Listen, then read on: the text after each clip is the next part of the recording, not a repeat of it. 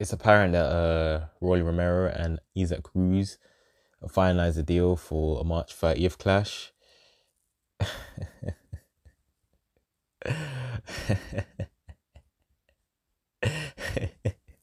That's what you get, Ryan Garcia, you ducking piece of shit. Like, this is what you get. You know, you have some fucking numbskull saying, it's not a duck, it's not a duck, he did duck Devin Haney, he did duck Devin Haney. He already ducked in um back in 2021 when he was mandatory, or at least in position to be mandatory for Devin Haney's belt. And you call out Devin Haney, constantly call out Devin Haney.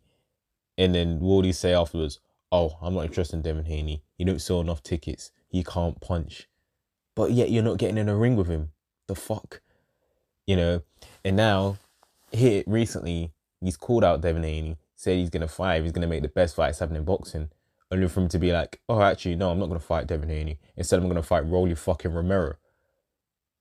And then those two are negotiating, you know, and then man, and like getting done over by Rolly Retardo of all people. Rolly was taking it for a spin. How'd you get outsmarted by Rolly of all people? That's what you get, fucking idiot. That's what you get. So now Rolly's fighting Pitbull Cruz. But yeah, people saying it's not a dot because, you know, he could go fight Rolly, you know, and you know, he can get a belt for Rolly, which is a winnable fight, and then he can go fight Devin Haney for big money, blah, blah, blah. All right, first of all, now he's not fighting Rolly, so that just fucking went under. Now your argument doesn't make any sense. And two, even if he was to fight Rolly, what's to say Devin Haney wouldn't lose his belt? Because we all heard this before. Oh, it's not darking because the fighter can do this, and then down the line he can fight this guy. Well, how the fuck do you know that this fighter is even going to be in the game by now? Boxing is an unpredictable sport. How do you know they're still going to have their titles? How do you know they're still going to...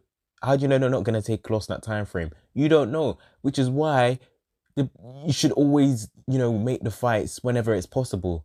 Take the fights when it's there. Don't do all this extra bullshit and then think and assume that that the same fight's going to be available down the line. How do you know that? The boxing landscape is always fucking changing. You know, it wasn't that long ago where Joe Joyce was in position to be mandatory for Alexander Usyk's titles. And now look at him. And compare that to Joseph Parker now, who's in a better position than Joe Joyce is. And Joe Joyce beat Joseph Parker. This is how quickly the boxing landscape can change. Just within a year, people. Just within a year. You know, so... people saying it's not a duck. It's a duck. It's a duck. I don't know why these people are trying to tell me that it's not a duck. How do you call out someone and then go ahead and say you're going to fight someone else? How the hell is that not a duck? Huh? That doesn't make any sense. You know, so I'm so glad that you got done over by Rolly and now Ryan Garcia is upset. Why are you getting upset for, pussy? What are you getting upset for? You put yourself in this position. You're clearly not serious about this shit. Just shut the fuck up and then just do what you need to do. God, the guy's annoying. But as far as the fight goes, Rolly and Pitbull Cruz, I'd expect Pitbull Cruz to win the fight. I expect to go the distance. I don't think Pitbull Cruz is knocking Rolly out because Pitbull Cruz doesn't really knock out anyone unless they're like undersized, you know. But when he fights like a career lightweight, all of a sudden he can't score a knockout. I'm pretty sure what's the guy, because he fought some guy in his last fight, what's his name, Giovanni Cabrera, I think it was on the Canelo Charlo undercard. He could knock him out. You know, but he was able to knock out Eduardo Ramirez, who's like a featherweight, I believe. And, you know, Yuriorkis Gamboa is known for being chinny anyways, and he's an undersized lightweight, has been for years. You know, he couldn't even knock out Francisco Vargas, who was washed up at that point. You know, so I think Isaac Cruz's power is overrated. But I think he will win. He does have the style to beat Rolly, because Rolly's not that fucking good anyways.